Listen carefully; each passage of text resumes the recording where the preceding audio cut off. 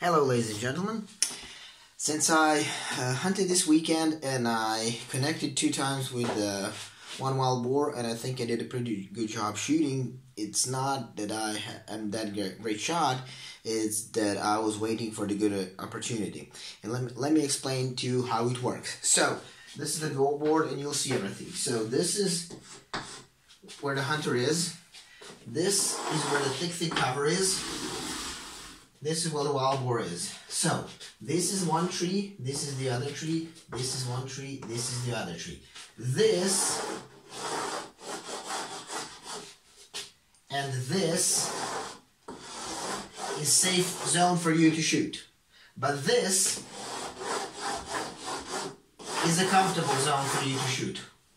Why I need you to understand this. So if a wild boar comes out of thick cover and he stays here, between these trees, it's okay for me to shoot because it's safe, but it's not comfortable because maybe the gap between these two trees is only 2 meters high. Wild boar, when running full speed, it covers 2 meters a very small amount of time. So it will not give me enough time because it doesn't have enough room for me to get the rifle in, zero it, point a direction I want to shoot, find a target, and then follow wild boar and shoot and then connect.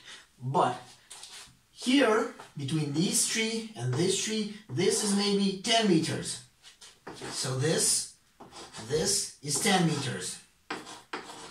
10 meters. So here I have enough place, enough spot to shoot. Also, this is safe. So safe, this is safe, but this is comfortable.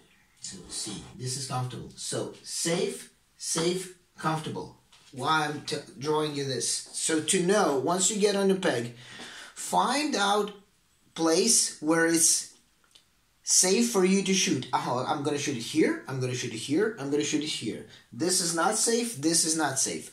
But after you find safe spots, you find comfortable spots. Comfortable spots are spots where you have enough time, enough space, enough everything that suits you, that allows you to be aggressive and it allows you to be comfortable. Once you're allowed to be aggressive and comfortable, and there's enough space, there's more chances of you connecting. So once you're here, you see the wild boar, it is there where you're safe, but you're not comfortable, you're not raising the gun, shooting that direction because you're going to waste that bullet in vain. By the time you reload, maybe wild boar will cover more than half a distance on the place where you're not only safe but also comfortable to shoot, and then you will not seize that opportunity, and then you'll shoot him again in the other opportunity where you're only safe, not comfortable. That means you will be shooting a lot, not connecting. And what is your goal?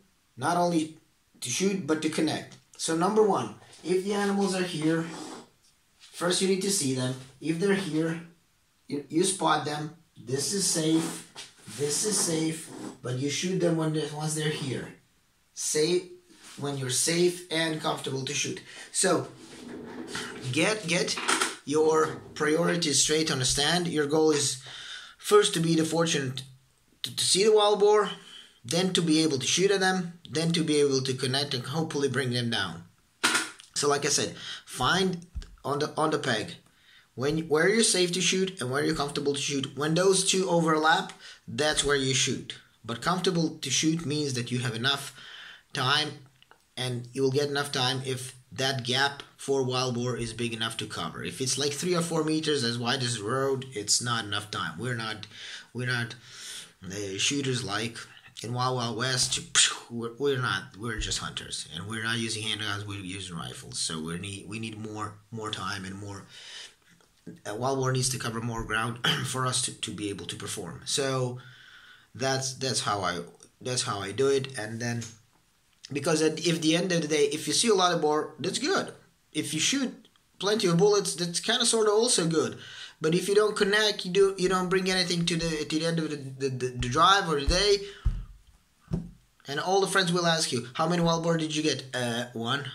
None? Oh, it was a crappy hunt. Yeah, but you saw 10 and you fired 17 shots, you didn't get one.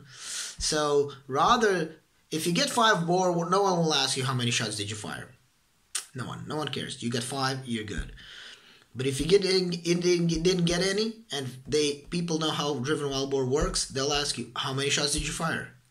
Sometimes people not honest. They don't tell you how many shots did you fire. Or if you say, oh, I only fired 2 shots, then they ask you, how many wild boar did you see? Maybe you saw 20, but you didn't have good peg or good opportunity to shoot at them. So to have a good thing, good hunt, everything has to come together, and then you'll be a happy hunter. Hopefully I made a few things clear, and see you next time. Cheers, bye.